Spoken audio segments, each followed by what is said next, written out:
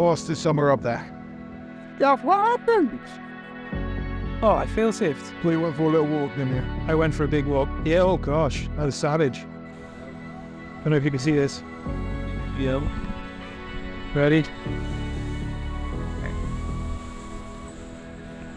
Boom. Goodbye. Okay, so we're down Nash Point today to check out the 14mm f1.4 Sigma Art.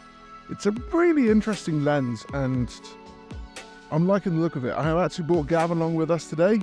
As we can see here, you can actually put rear ND filters in there, whereas any of the previous Gen 14mm lenses, if it wasn't the Sigma or if it was the Samyangs, they were pretty much kind of useless. Well, not useless for video, but you'd have to expose with your shutter speed, I guess. You know, you couldn't really have a fairly neat neutral density filter solution, so this is very, very cool. What's the cap like then? The cap is very, very cool. Kind of got like a built-in wallet, which is very, very neat. So this is for putting the rear ND filters in it. One of the main reasons I love 14mm is they are such an easy lens to shoot with. Okay, so first shot, we're going to go for a shot of the Nash Point, the actual cliff face. We're going to use these rocks here as a foreground, and we're also going to aim to get a reflection in this little bit of water that we have of the cliff face. So yeah, we've got our foreground, a nice reflection, and then our subject, the kind of level of depth you get even with a wide angle, which is crazy. My impressions of it is I totally would love one of these lenses. Okay, this is probably the coolest thing I am seeing here at the moment. So we are going to set up the tripod super duper low to the ground and aim to get the camera kind of in this little shadowy area shooting up.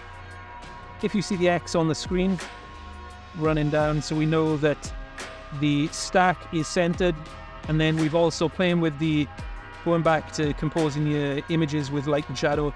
So we're composing this bottom X as a shadow, and I don't know if you can actually see there is a little bit of water and stuff running under there. So yeah, we're gonna see how it turns out, and we will edit it all together, and hopefully it looks cool. We are just about set up for this next shot, although Vanguard, we have a small casualty, but that's not gonna stop us. Let's get a shot and let's get the f home. Overall, I'm very impressed with this lens so far.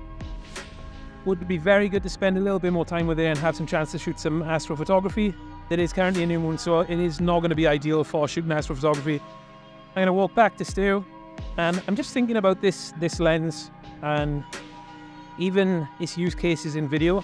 You know, 14mm is probably one of the most widely used focal lengths in a lot of like Hollywood productions and cinema kind of stuff. So it would be very interesting. To see some different kinds of filters. At the moment, I've actually got it set up on the Vanguard tripod with an extension pole that allows me to move the camera a little bit more easily, with also keeping some gesture control over what I'm doing. When it comes to using such a wide lens, what's really great is actually interacting with it, where you've got your hands in the foreground looking big and stuff like that, and then obviously you look tiny because you're actually a mile away on the actual lens. But it's actually really good. Okay, so we just finished up with the shoot now. Really impressed with what the 14 offers you. I must admit, really impressed with the Sigma. Again, really like their lenses.